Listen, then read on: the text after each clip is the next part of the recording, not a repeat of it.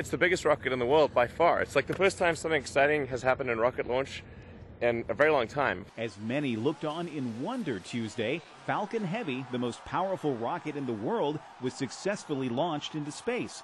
The unmanned rocket is set to orbit around the sun with a dummy sitting in the driver's seat of Tesla and SpaceX founder Elon Musk's personal roadster, complete with David Bowie's Space Oddity playing in the car on an endless loop.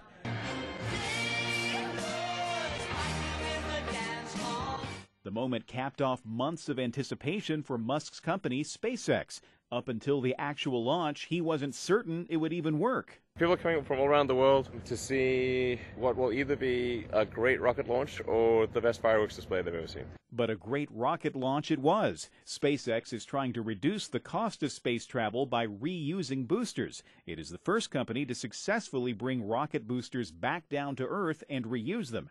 2 of Falcon Heavy's boosters came back to Earth and landed on the Kennedy Space Center landing pad. The third booster missed its mark on a drone ship. I'm Andy Rose reporting.